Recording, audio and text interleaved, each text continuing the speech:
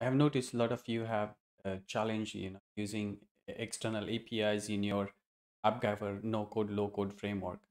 So there are a few tips, in a way where you can debug your program in Appgyver.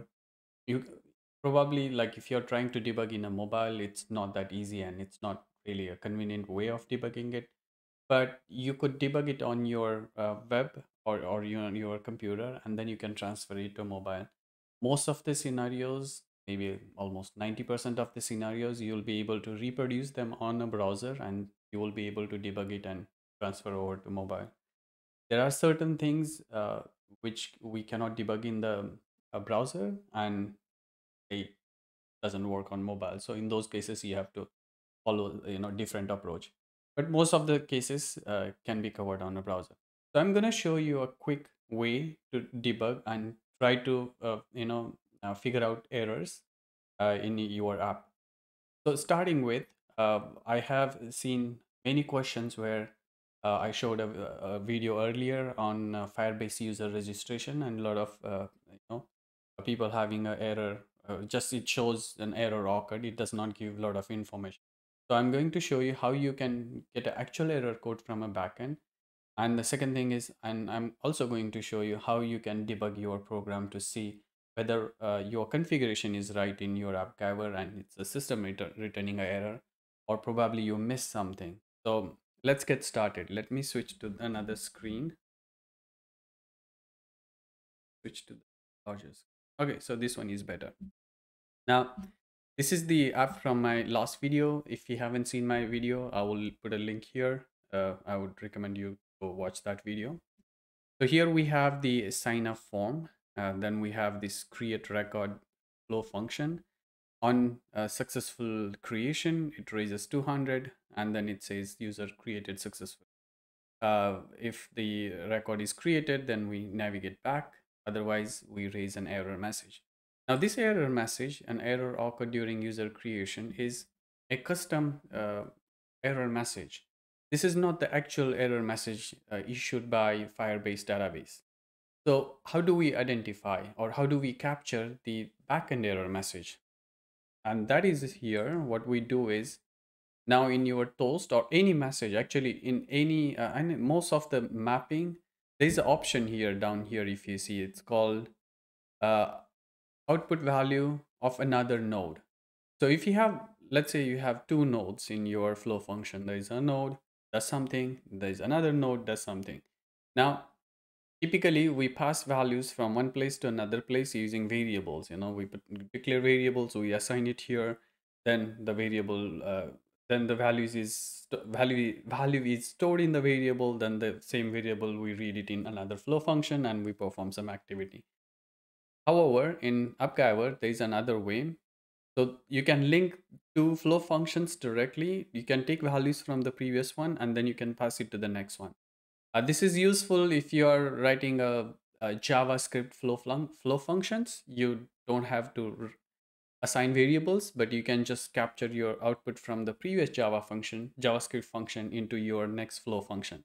So you can use this option called output value from another node. Go in here. Now we know we are using create record. Again, I'll show you. This is a create record. So we go here, output value, create record. So we have two options. Select the logic node, yeah, either create record or event received. So I selected create record because that's our flow function or the previous flow function. Now, if you notice here, we have a kind of a structure or an object with the error. And this is the error object which is sent by the backend system. So if you want to see the actual error coming out of the backend system, instead writing or overriding the error with a custom one, you can just map your message directly here. You map the message attribute, and then when it raises the error, it will raise the actual error from the backend instead just masking that error. So this is a one way of mapping actual errors and debugging it. So once you map that, you will find out a possible error. It may say probably you are using a wrong key, you might have mistyped your key, or you did not format your authorization header properly. So there could be many reasons, but this will help you to pinpoint, a particular area in the authentication process. Now, this is a one way of doing it. And then the following way, which I'm going to show you, is common for almost any external calls.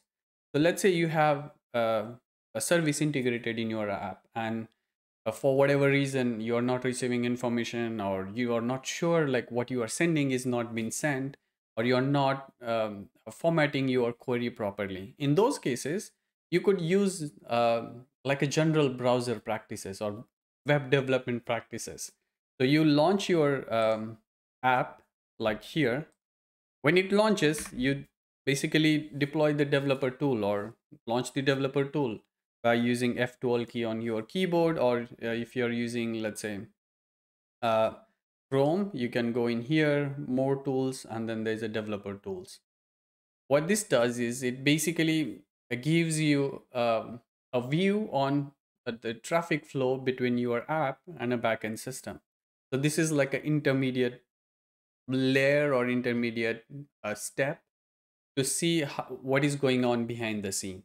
So when you send a request, that request will be logged in a network. And when you receive a response, you also see that response coming back. So you will see the request and a response, together in the network tab. So for example, if I launch this one, now you can see here in a console, I have an error because that URL is not active or not live, and like it says, it's a connection error, it refused because that URL doesn't exist. But in a network tab, you can see much more detailed information. You can see your URL, and if you have queries or if you have authentication header on your URL, you will be able to see it under request. So in this case, I don't have anything, but if there is one, then you will see it here.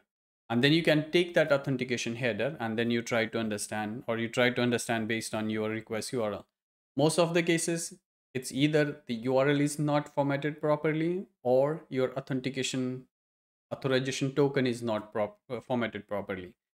So this is how you can debug. I can show you one working though. So let's see. I'm not sure which this is. Okay, so let's launch. This is the visitor log. So this one, I don't remember my password. Most probably test. No, it's not. But anyway, we don't want to I don't want to log in. I want to show you. So I'm on a network tab here, and if I say login, you can see it here. So this is the URL got called, where you can see is sending v3 verify password, and this is, I think, base 64 encoded password. It just did a post request, so there is a post get put different HTTP requests. And then under here, you should see authorization token if you had sent in a request headers. Did it send the authorization token? No, it did not, because it included it in the URL here, the verify password key. But most of the basic authentications, you will see here authentication header property with base64 encoded user ID and a password.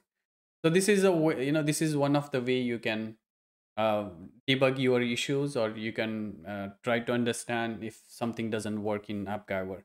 And this is a basic, like a web development concept. So it's not just basic, it's just not Appgyver specific, but it's in general. This is how web development things are debugged. Whenever we do some development, this is how we look at the issues, or we try to debug issues and try to fix the issues. So this is a second option. Now the third one, let's say for whatever reason you could not figure out and it's still not working, you can just keep everything in Appgyver, take the URL, take the authentication, and use external tools like Postman, as Postman is one of the most popular tool to send requests externally without the browser, or programmatically you can send them. If you are comfortable, you can use anything, any other tool as well. But Postman is one of the best, easiest, and simplest tool you can use. So whatever configuration you are doing in Appgyver, just take that config, go in Postman, create a request, send it, and test your endpoint. If your endpoint works fine, if your settings are fine, then come back and try to see whether you are missing something or is something wrong with the Appgyver. So this is how you can debug your issues in Appgyver or in general in a web development. So that's all I wanted to share. It's a quick video.